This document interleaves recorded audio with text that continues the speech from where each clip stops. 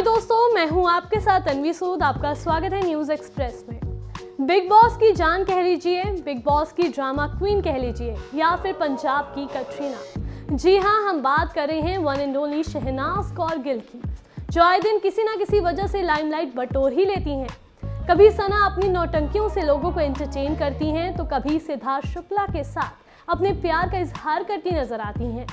शहनाज घर की इकलौती ऐसी कंटेस्टेंट हैं जो कब क्या कर जाए किसी को कोई आइडिया भी नहीं होता।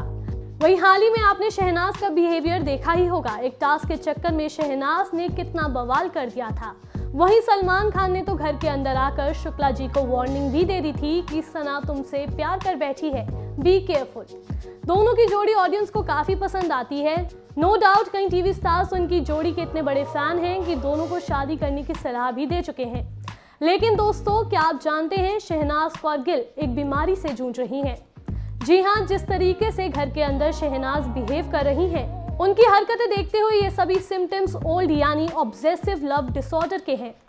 ये एक ऐसा डिसऑर्डर होता है जिसमें आप बहुत ज्यादा ऑब्सेस्ड होते हैं उस इंसान को लेकर जिससे आप प्यार कर बैठते हैं। आप अपने पार्टनर को प्रोटेक्ट करते हैं, पॉजिटिव थॉट्स आती हैं। इस बीमारी में आप अपने आप को हर्ट करते हैं, और अगर आपके लव्ड वंस से कोई बात करे तो आप जेलस भी हो जाते हैं। यही सिम्टम्स हम शहनाज में देख चुके हैं। जिस तरीके से हाल ही में भी वो सिद्धार्थ को जबरदस्ती आई लव यू बोलने पर मजबूर करती रही और बार बार बोलती भी नजर आई कि मैं अपने आप को हर्ट करूंगी अगर तुमने मुझे आई लव यू नहीं बोला। वैसे दोस्तों, इतना ही नहीं, जिस तरीके से घर के अंदर शहनाज का इस वक्त रवैया है, उसे देखकर हर कोई हैरान और परेशान है। इतना ही नहीं, लोग तो शहनाज को साइको लवर और पागल लड़की बोलने में भी लगे हुए हैं।